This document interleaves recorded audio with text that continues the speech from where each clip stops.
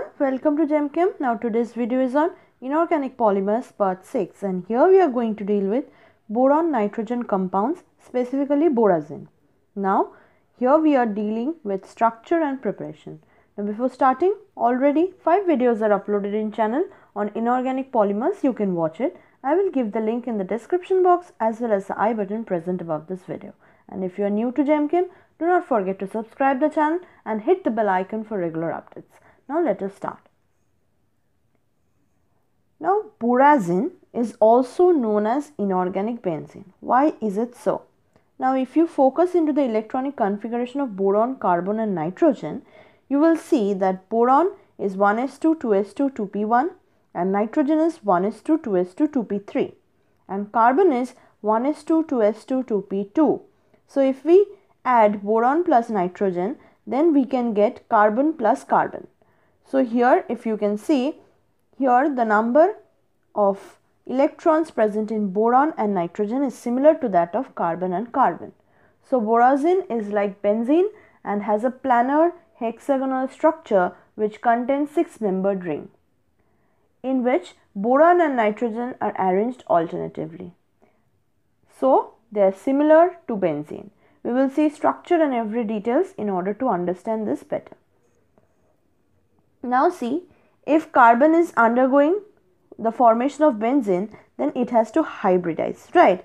So 1s2, 2s2, 2p2 will be excited to give one of the electrons to the 2p orbital, right? So here the configuration becomes 1s2, 2s1 and 2p3.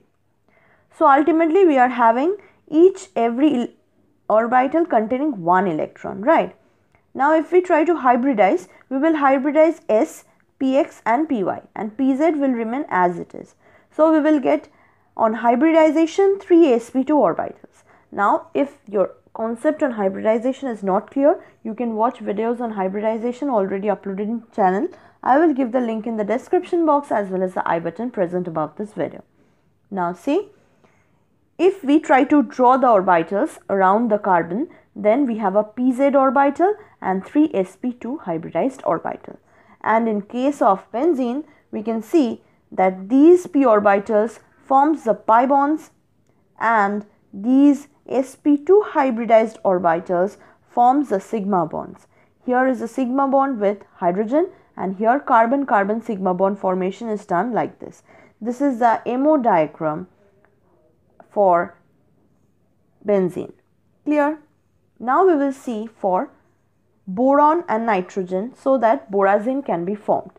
Now remember, in B3N3H6, basically Borazine is our B3N3H6.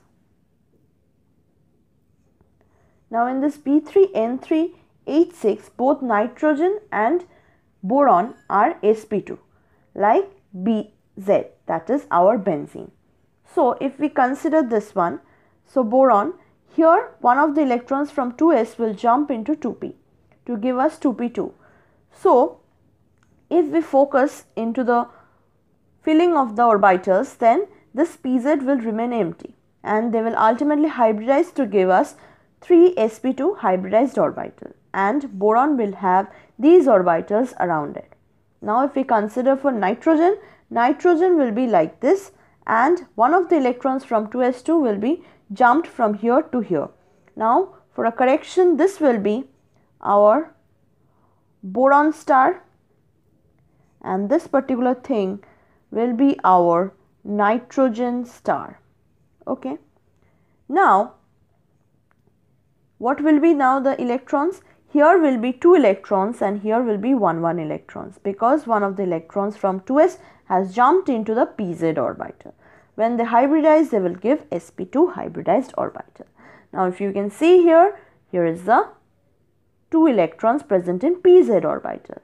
Now if we consider our Borazine, it will look like this. Consider for Borazine and benzene, then there is a difference, right? So you can see here each carbon has 1 electrons to be formed for pi, whereas in case of Borazine there is only 2 electrons present over nitrogen. So you can understand that in B3N3H6, each nitrogen atom has a lone pair of electrons in it in the 2pz orbital, right? And the situation is identical with benzene. If one considers 2 carbon atoms instead of boron and nitrogen, only the difference being unlike benzene where each of the 2pz orbitals are containing 1 electron here. Boron provides the empty 2pz orbital for pi overlap in this case. Now, since B3N3H6 is isoelectronic as we have seen with benzene, both compounds have a pi electron density above the ring, which we can see by green lines, and as well as the below the rings. The difference with the benzene is that if you can see, nitrogen center in this pi overlap is having greater share of electron density, unlike complete delocalization which we can see in case of benzene. And owing to this partial delocalization in Borazine, it responds to number of reactions where we can see individual characteristics of boron and nitrogen. Now, if you can see here, there is a retainment of aromatic stabilization in both of these, but here extremely high stabilization occurs. And calculation indicates that there is a pi electron drift from nitrogen to boron, but that is less than in case of sigma electron drift from boron to nitrogen. Clear? And this also indicates that this bond, that is boron nitrogen bond, is a polar bond and it can dissolve in different polar solvents, because this is delta negative, this is delta positive. Due to this partial delocalization of pi electron cloud, this nitrogen retains some of its basicity and the boron atom has some acidity. Okay. And if you do not know about this concept of acidity and basicity, you can check out. I will give the link in the description box as well as the I button present above this video. So one with excess of electrons can act as base, whereas one with deficiency of electron can act as acid. Now in Borazine, if you consider here the bond length, which is the boron and nitrogen bond length, is almost 1.44 angstrom, whereas in case of benzene it is 1.42 angstrom. Clear? And this clearly indicates that Borazine largely has benzene-like characteristics and structure. Otherwise, one should have been obtaining for normal boron-nitrogen bonding, then its bond length is 1.54, but here we are getting 1.44, whereas for boron double bond nitrogen it is 1.36. So these two values are not near to these ones, so we can prove that it is like benzene. Now we will deal with the preparation of Borazine, and it involves lots of steps, right? So we will see different methods. Now the first method which we are going to see is Stock and Poland's method.